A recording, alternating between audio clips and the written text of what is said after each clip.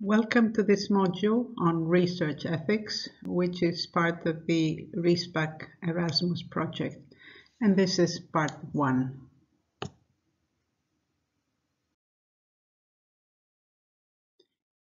What we will try to do in this module is describe the definition of research ethics, say a few words about the history of research ethics, discuss the basic and additional principles of research ethics, say a few words on ethical frameworks, declarations and legislation, whether national or European, and also talk about informed consent.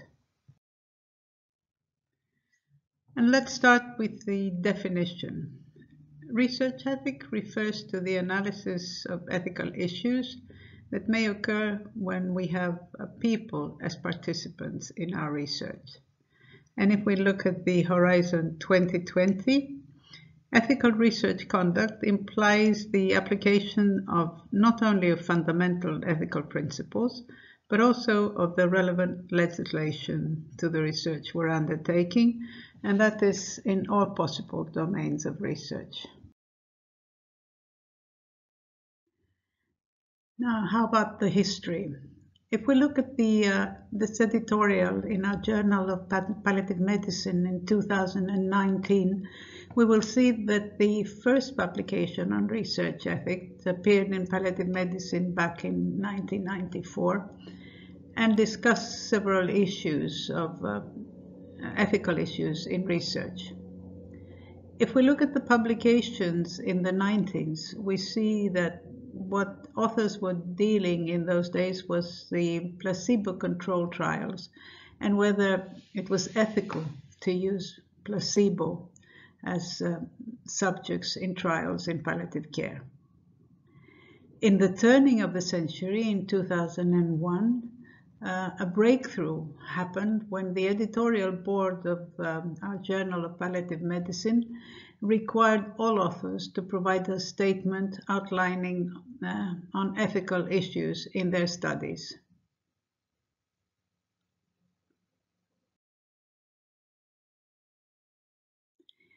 In that editorial, if we look at the goals of research, we see that, of course, the main goal is to protect human participants, and particularly those who are more vulnerable. And we know that in palliative care, many of our patients can be potentially vulnerable. And we're going to discuss further issues on vulnerability later on in this presentation. What we also need to ensure, and this is another goal of research ethics, is that the study is conducted in a way that serves the interests not only of individuals, but also of groups and society as a whole. And this is the issue of research validity. How needed is the research that we're going to undertake? Because if it's not needed, then it doesn't answer a real question that is there, then possibly it should not be done.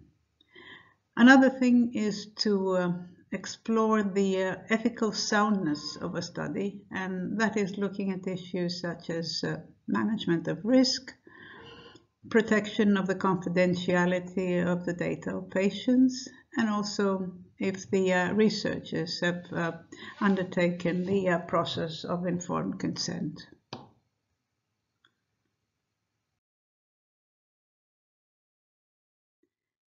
Now, as we've said in the overview, we're going to look at several ethical features of research, and some of them are the basic ethical principles, the declaration, charters, guidelines, and a few words on legislation, European legislation on the subject of research ethics, and also mentioned a couple of ethical frameworks that we may use in our everyday clinical practice and research.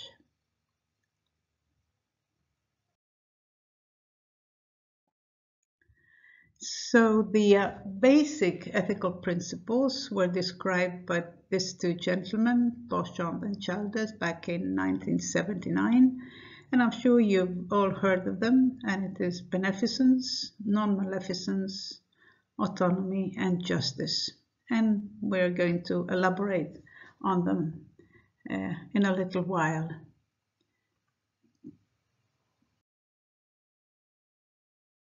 So before we discuss the 4 basic principles, let me introduce to you another 5 additional ones, and I'm sure you all know them as values in palliative care. And those are integrity, respect, dignity, as well as fidelity and justification.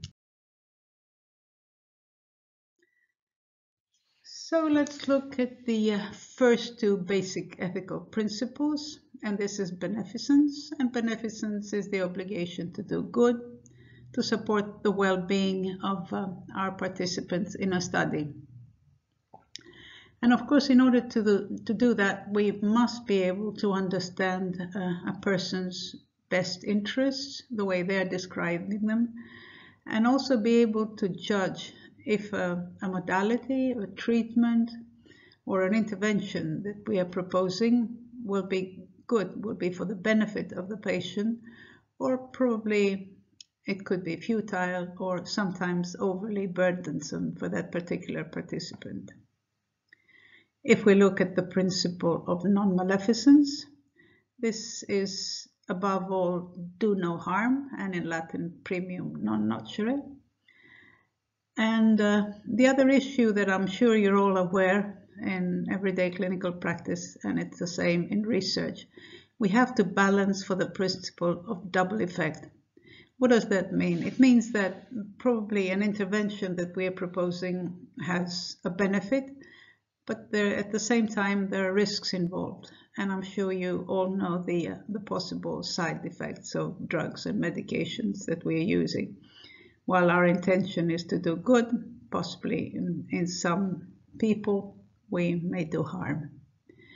Another additional principle is justification, and justification defines whether an act is morally right or wrong.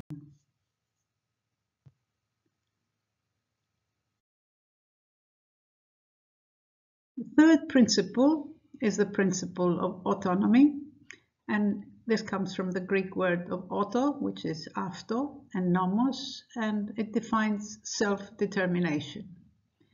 It is the right of human beings to make choices and take actions based on their own personal values and beliefs.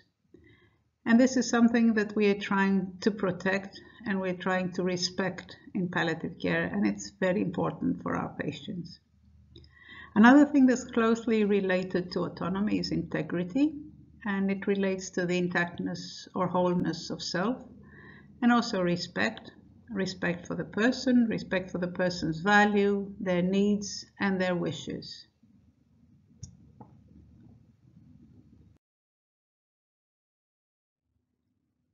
And we come now to the last of the 4 basic principles, which is justice. And justice does not only apply to an individual, a person, a participant, but also it applies to justice to the carers, the family who may be taking care of the patient, but also to the healthcare system as a whole. If we try to be just for an individual, at the same time we have to consider the legitimate needs of others that are involved in care. So on a personal level, on an individual level, in order to comply with the principle of justice, we have to avoid over and under treatment and try to provide care in the most appropriate setting for the patient, probably the setting that the patient may wishes to be cared for. And this also brings up the issue of resource allocation, which is in the healthcare system. How do we manage our finite resources? For instance, we're in a rural area, we don't have too many specialized services of palliative care. And how do we treat our patients? Who do we take in and who do we unfortunately deny care? How do we make that hierarchy of the provision of care? So this goes to resource allocation. And at the same time, we know that in palliative care, carers, whether it be family or other friends that are caring for the patient, also have needs, and we have to consider and address this reasonable needs of others and try not to overburden or overwhelm these carers.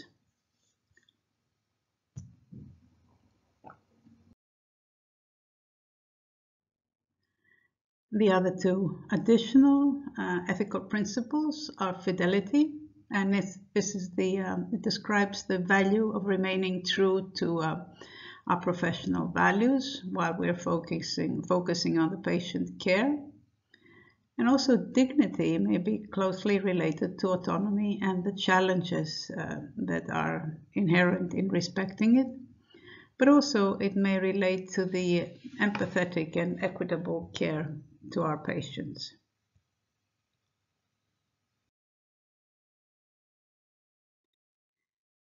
Let's look now at the ethical challenges in everyday clinical practice. So we've described the 4 basic principles, and these are considered as the deontological principles. And the 2 frameworks that we're going to discuss a little bit more in our next slides is the 4 quadrants approach, and another one is the seed house grid. However, in our everyday practice, there are other issues and other frameworks that we may use, and this is the utilitarianism. It's also the virtue of ethics, or the ethics of care, of everyday care.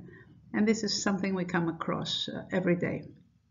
So the more easily incorporate individual contents that we do with rule-based deontological frameworks would be that of the ethics of care. And this is described in that interesting papers that I mentioned before.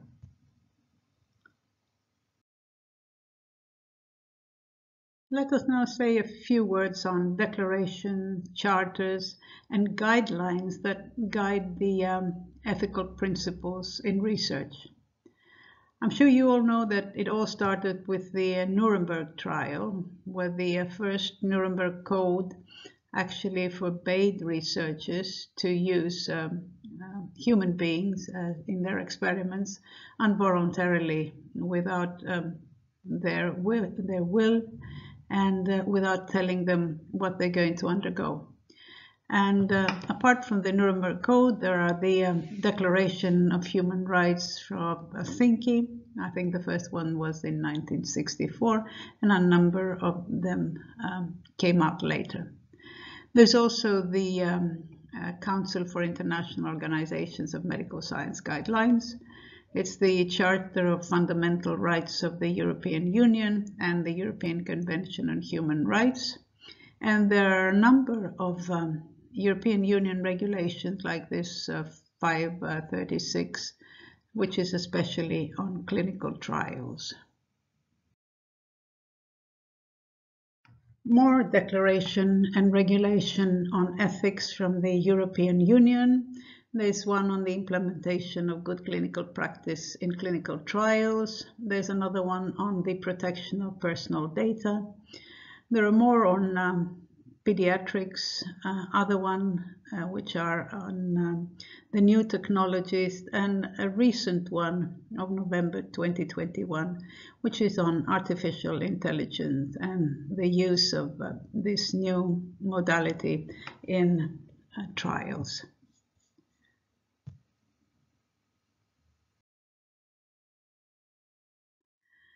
So let's look at the first framework that I mentioned before. This is the 4 quadrants approach. And what do we do in this framework? In this framework, we sort of try to figure out the ethical challenges that we have to face, looking at them in different domains. For instance, there are things that have to do with the medical indication of the thing that we are proposing in our research. We have to consider what is the medical problem, what are the goals of treatment, what are the alternatives, and let the patient know about the treatment options that they have, and also the likely success of treatment. There's another domain up in the top right, which is the patient preferences that we have to consider.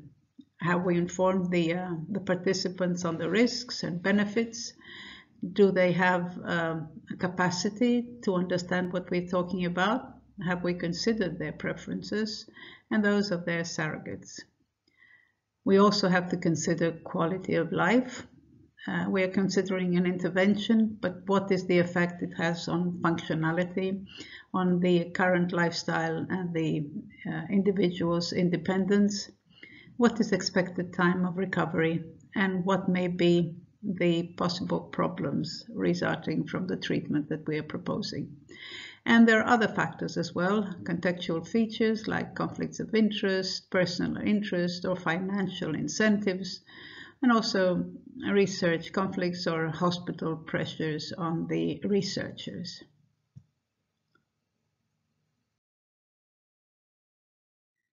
And apart from the framework of the 4 quadrants, we have the Sit House ethical grid.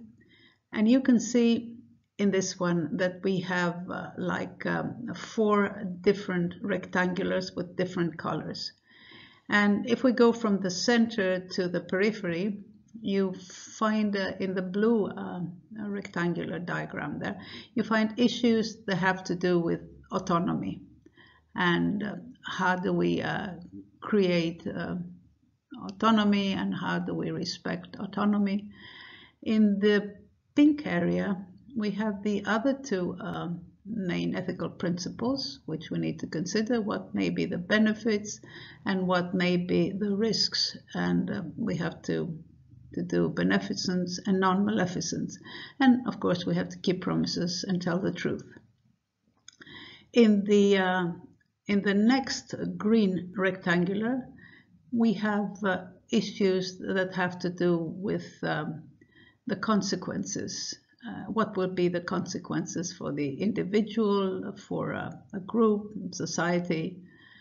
While on the outer gray area, we need to consider what are the resources that we have, what are the risks, what is the current practice, and what may be the problems, the degree of uncertainty in the current practice that we are proposing.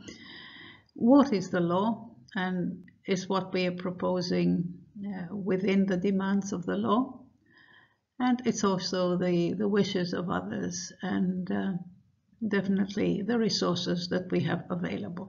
So what we can do when we have a problem, where we really write down the different aspects of the intervention that we are proposing in the different boxes, and we try to cover all area.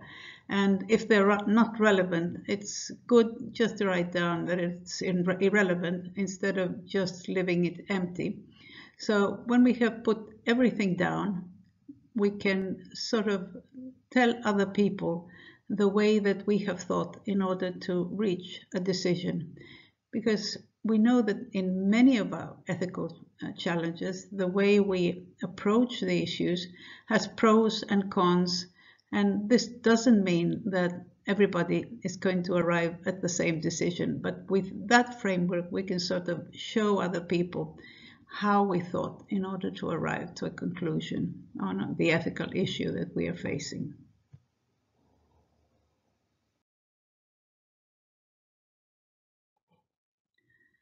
Let us now look more closely to this paper I was talking about, which is a systematic review of the ethical principles that are reported by specialist palliative care practitioners.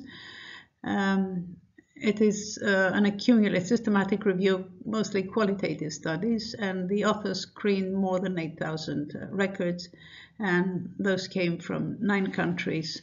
And what they put down is the challenges related to specific scenarios, and rather than the application of the main ethical principles that we were talking about.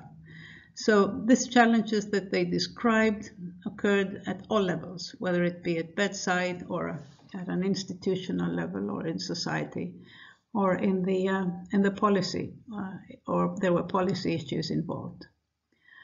So the challenges were organized by the author in 6 main themes.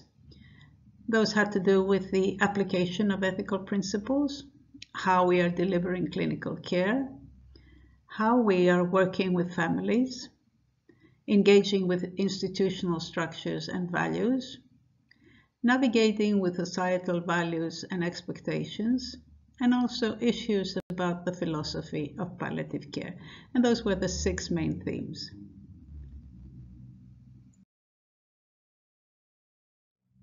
And if we break up these main themes in the 23 sub-themes according to the authors, we see that in the first domain, the application of ethical principle, we have the basic ethical principles of autonomy. It's autonomy, dignity, truth-telling, the doctrine of double effect, and the equity of care. This is justice here, and fidelity.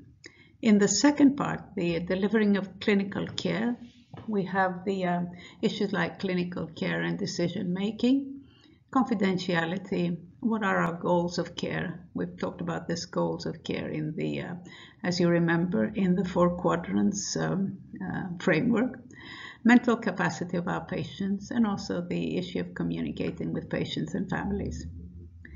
In the third part, we have working with families and how do we care and support for the family. Who are the family decision makers? Are there issues on genetics involved? And of course, it's the privacy issues.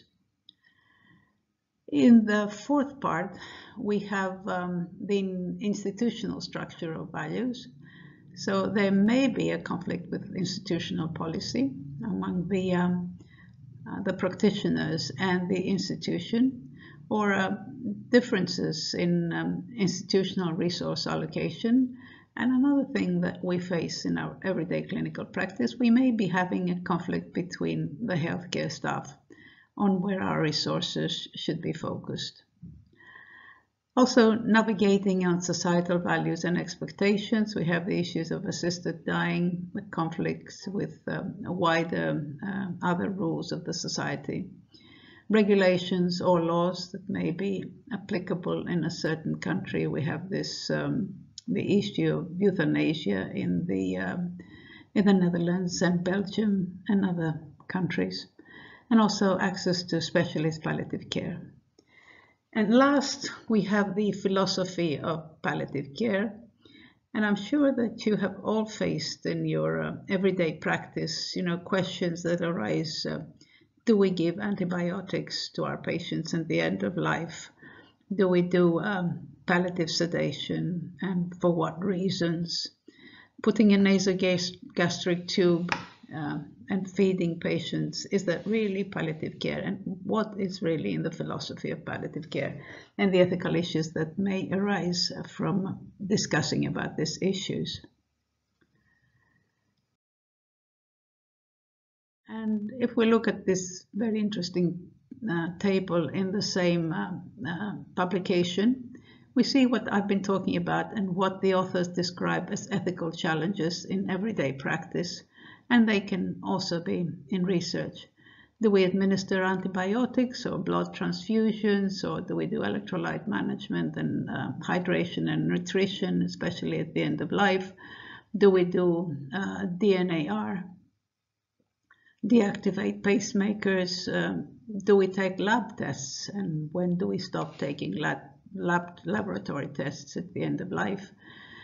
Symptom management, how far do we go? Alternative therapies and the use of opioids. And I'm sure you agree that these are everyday ethical challenges that we have to consider in our practice, all of us.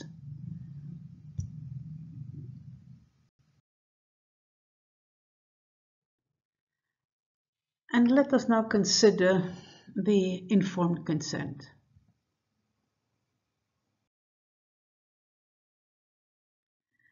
So the Nuremberg Code and the Helsinki Declaration really remain the foundation of the principles of consent in research. Consent is actually a process. It's not the patient saying, yes, I agree to take part, or no, I don't agree. A simple yes or no is not enough. It is a process by which the participant can understand what we're talking about and decide for themselves after we've told them what the study is all about, the benefits and risks involved in taking part in a study. For consent to be valid, the human being, the participant, has to be properly informed, and also the consent should be freely given without any pressure, direct or indirect, such as coercion, threats, or persuasion.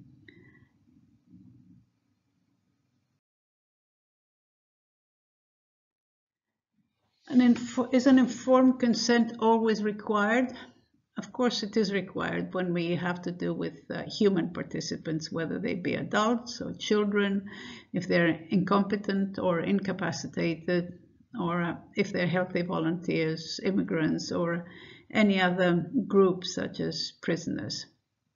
And also we need to take an informed consent if we're collecting human genetic material or any kind of biological samples, or if we're collecting patients or volunteers or carers, whoever is taking part in a study, their personal data.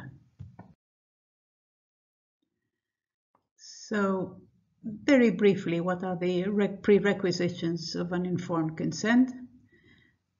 In order for our participants to sign an informed consent, they must be sufficiently informed on the type of research or intervention that we are proposing. So in order to be able to understand this information, they must really be able to have a cognitive capacity and be able to comprehend that information. They also must have the power of free choice. The informed consent can be given or can be withheld, and this is at the discretion of our participant. And also another prerequisite when we are asking them to sign an informed consent is that they must be ensured that the data that they're providing is properly protected.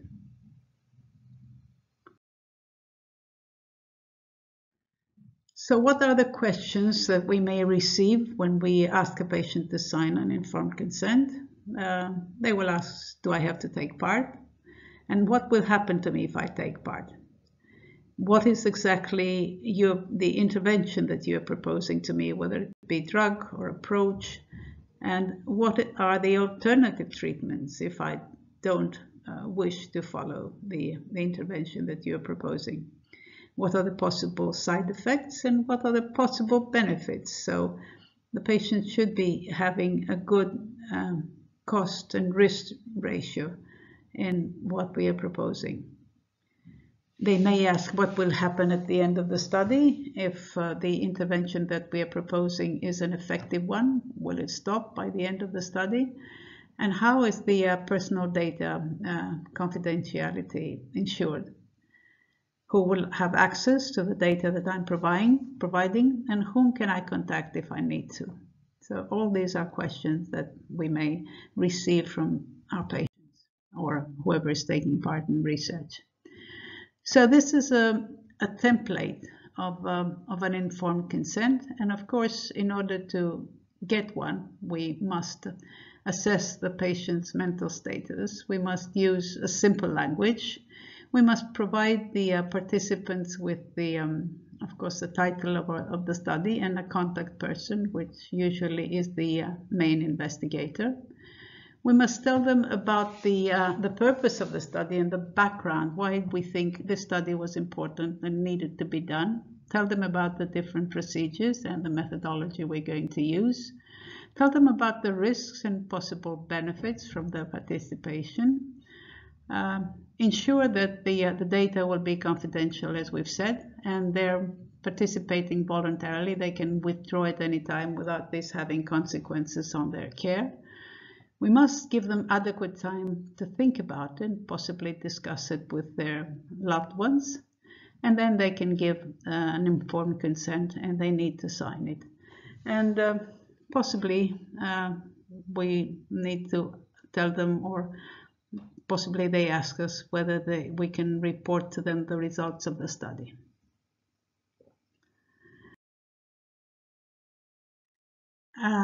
Besides the signed informed consent, there may be other verbal and non-written, but in order for this one to be valid, it had to be witnessed by an independent witness. We have the dual consent, which is, for instance, we have a teenager who has a guardian and they need to sign, but also the teenager can understand what we are proposing, and this is an assent consent. An advanced consent means that we're proposing something to the patient that may happen in the future, and we ask them for an advanced consent. And there's a proxy consent when we have a legal representative of our patient.